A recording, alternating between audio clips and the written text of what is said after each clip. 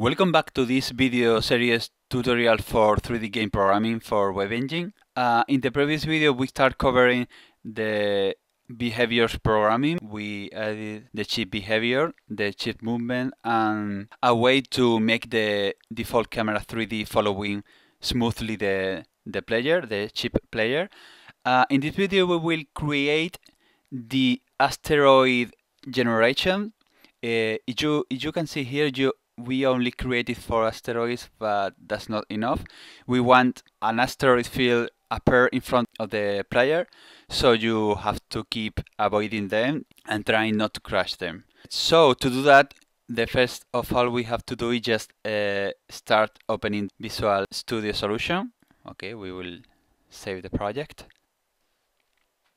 Here we are. The next thing we have to do is just create a new component. So we will create a new class on the project. We will call it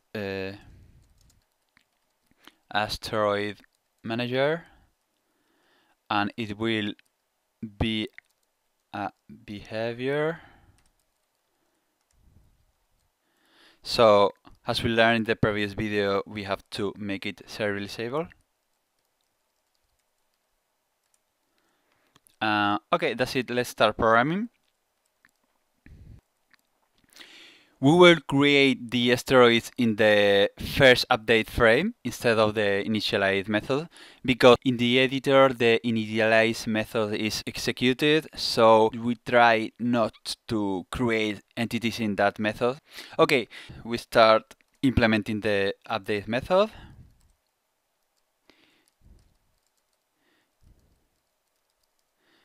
And we will create this field of the class. And here, this is the first frame.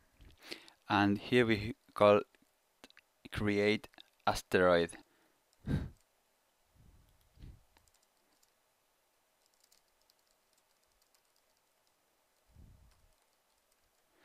Here we will return. And okay, in this method we will create a specific amount of asteroids. The total amount of asteroids we will store in a new property, and that property can be changed in the editor. So we will create this one here, and just making it public with the data member attribute, it will be accessible. So here we have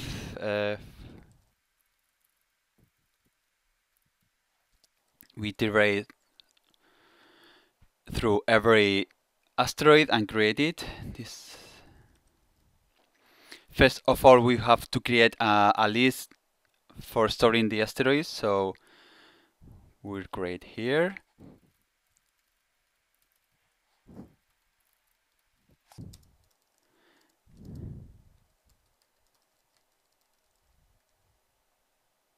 And in this method, we want to create a specific asteroid, and if you remember, we have 4 different models of asteroids.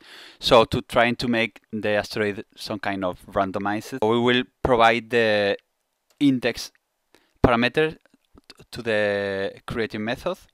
So we can create the method here. So here we have the model, and depending of the index,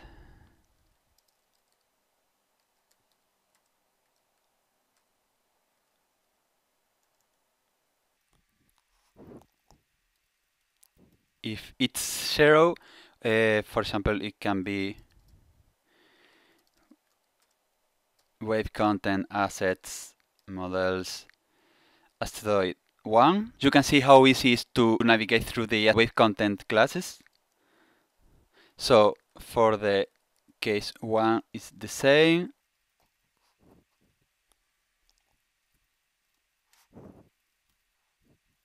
And the default case is the 3. So while we are creating an asteroid, we were creating randomized different with different models. Some are bigger, some of them are smaller. So now we are creating the entity. If you remember, we created some asteroids and we will try to replicate the same parameters. It's quite straightforward, so let's go to it.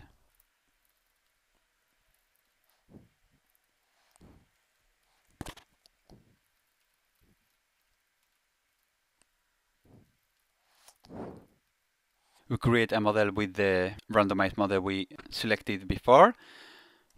We create a transform 3D. We create a materials map with the material we created before.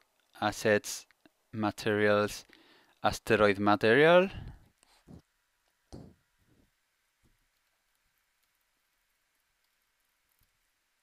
We have to provide it as a parameter. We created a spinner as we did before, but we won't add values right now. For example, we are not setting its position, we are not setting its rotation speed, so we will adjust these values later. We will create a sphere collider.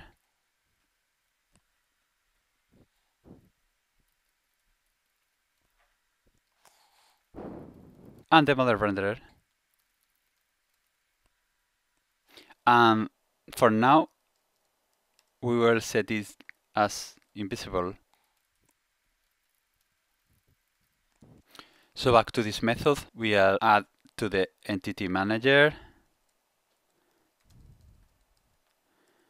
and into the asteroid.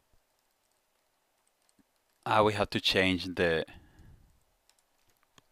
rotating value. We have to call the add method.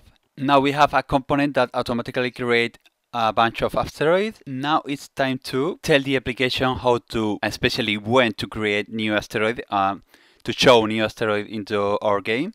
So for doing that, we will create an interval. So every specific kind of milliseconds, we will show a new asteroid and a rotating list.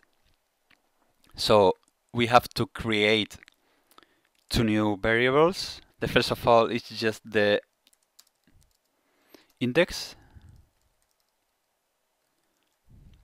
and when we create the asteroid, it's 0. And next one, it's the interval time, and I would like to adjust that value in the editor. So we will create a new property.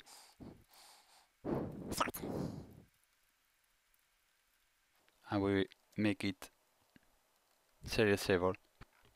And every frame we will change the amount of time who's left to create the next asteroid. So we have to create another variable, another field.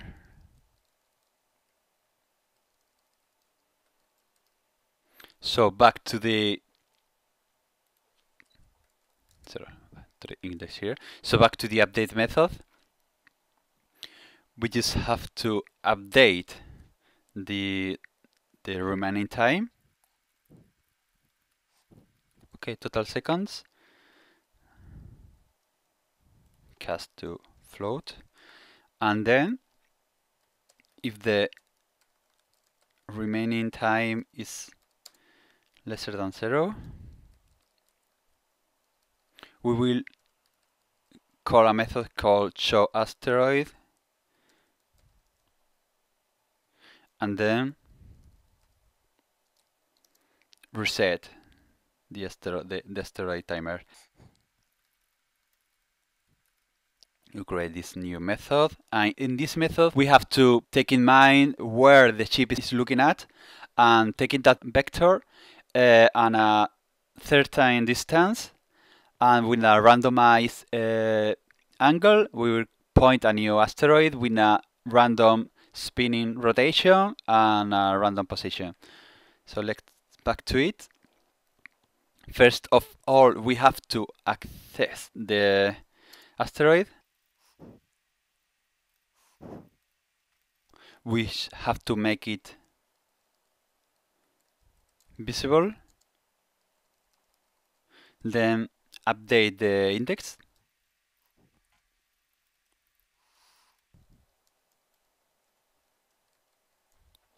And now we have to adjust the position.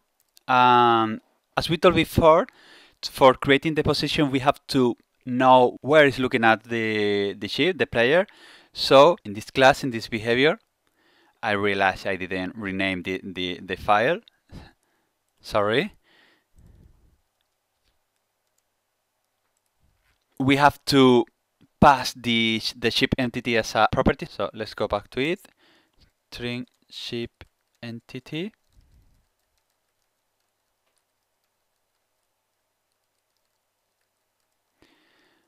And as we said before, if we want to pass an entity, we have render property as entity. So yeah, perfect. In the initialize method, this time we will store the ship entity.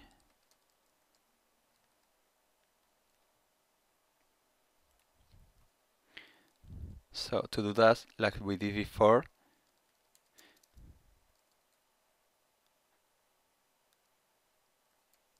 we have to find the ship entity string. You have to make sure that the value is not null.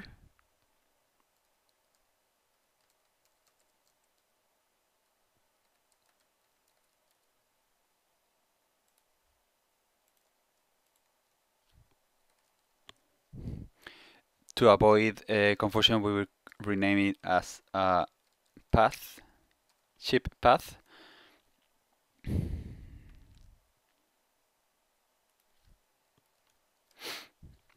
And make this happen just when the ship path is not null. Next thing we have to do is just make sure that the ship, in every frame, the ship it's not null. And if the asteroid number, the asteroid amount is 0. So perfect. In the let's go back to the show asteroid method where we were trying to set the position of the new asteroid. So now in this method, the ship entity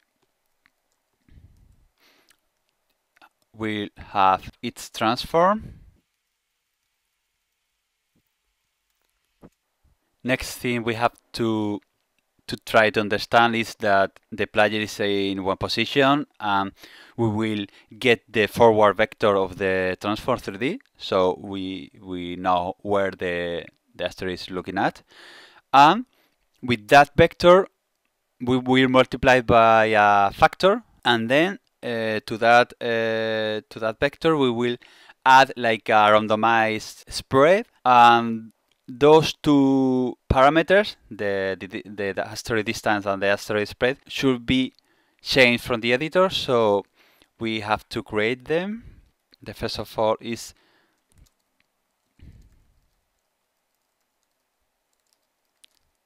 the asteroid distance, and the second one is the asteroid spread.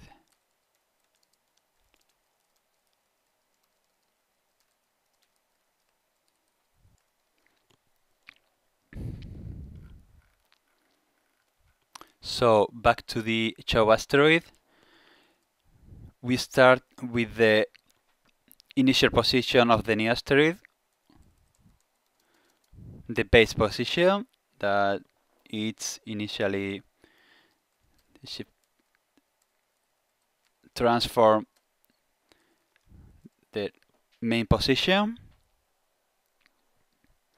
and this position we will add the forward vector,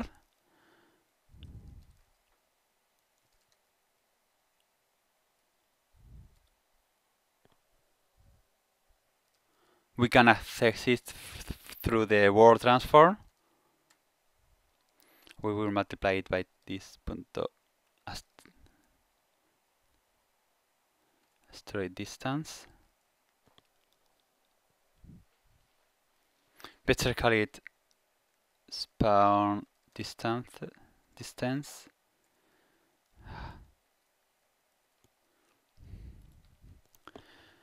So this position will be the position without spread. So now to this position we will add like a random value. For doing that, WebEngine has a randomizing service, a random utility service. So we just have to call it. So we will change the X position, just calling the server random service. Lower bound we will just put asteroid spread minus asteroid spread, and in the maximum bound, upper bound, we will pass just asteroid spread. For making it easier, we will make it an integer instead of float. We can live with it. The same with the Y. So now the asteroid is in the correct position. Now we have to adjust randomly the spinner.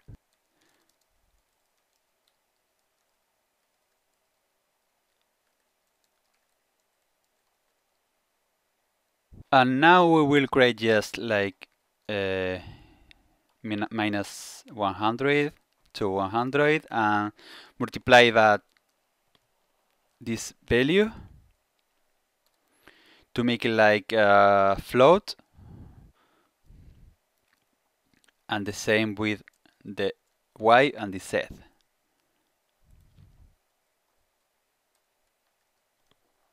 So now we finish our asteroid manager. So for doing that, we just have to compile the code. Okay, let's go back to the editor, and these asteroids are no longer necessary, so we can remove them. And next thing we have to do is create the asteroid manager entity. Just with an empty entity is enough. We'll name it as asteroid manager, and we add a component, the asteroids manager we created before.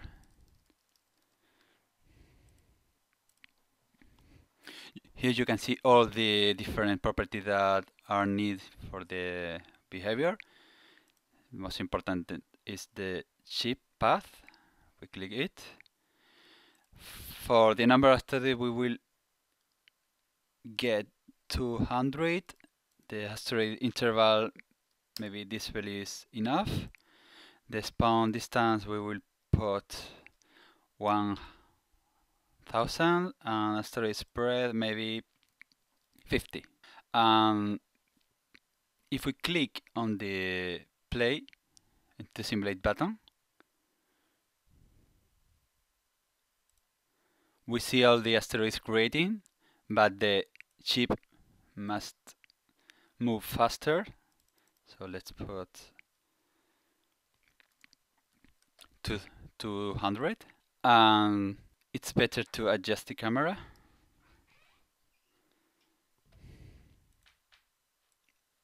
Like this.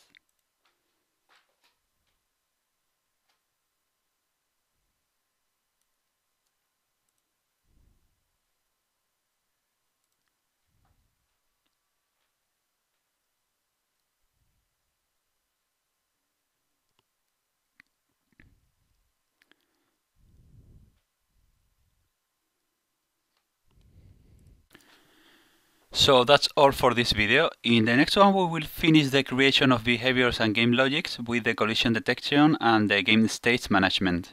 Stay tuned for the upcoming videos, and I hope you like it. Thank you very much.